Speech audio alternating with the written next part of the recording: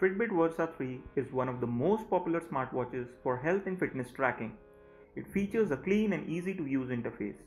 At a simple glance, Versa 3 might look pretty basic smartwatch, but that's not the case. I can assure you that the watch has a lot of hidden features as well. They are not hidden per se, but just not in the plain sight. Don't worry, I will point out all the features you should know in this Fitbit Versa 3 tips and tricks video. Starting off is the Fitbit Versa 3 shortcut feature, which allows you to quickly launch your favorite apps. There are two triggers for the shortcut functions. The first trigger is pressing and holding the touch sensitive button. The second way to trigger the shortcut is by quickly double pressing the button. And as soon as you will double tap, you will get 4 shortcuts on the screen.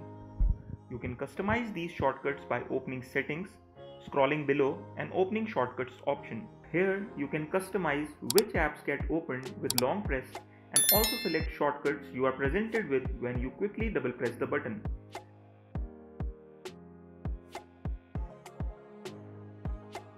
One of the best things about Fitbit is that you can earn badges and compete with friends and family, check up on their health and fitness activities to get motivated.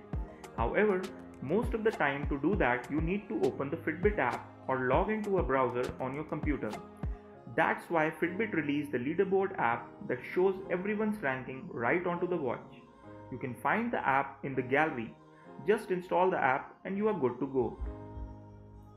If you have a cool photo of your loved ones or scenery, then you can use them as the Fitbit watch face. However, you would need to install an app for that. Just open the app gallery and install the photograph watch face. Once installed, tap on the settings option below. On the next screen, tap on the pick a background image option. Now, select the photo you want to use as a watch face and this will set the picture as your watch face. Most smartwatches offer the ability to take blood oxygen reading on the smartwatches. So whenever you want, you can take SpO2 readings. However, that's not the case with Fitbit Versa 3. First and foremost, it only tracks SpO2 while you sleep. However, you can check the results for last night's sleep SpO2 levels using the SpO2 signature watch face. So download the SpO2 signature watch face, set it on your watch and go to sleep.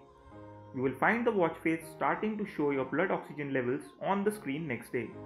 Using the watch face, you can also check your live heart rate, steps taken, stairs climbed and zone minutes by tapping on the center of the screen.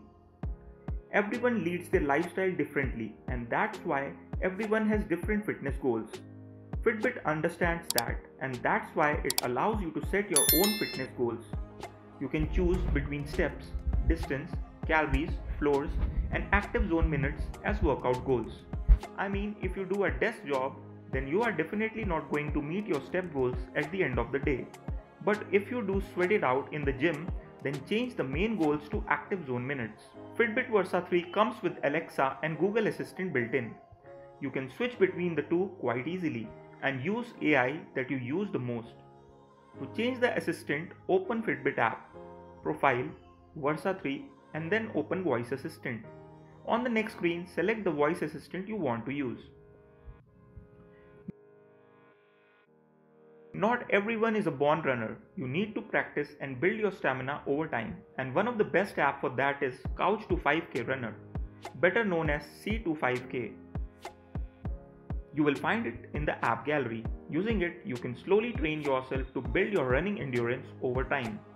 This app gives a training plan that would help in creating the endurance that is required for running in 9 weeks. After the training will be over, you will either be able to run for 30 minutes continuously or run 5 kilometers. Always on display can be irritating at times, and if you agree, then the next step is for you.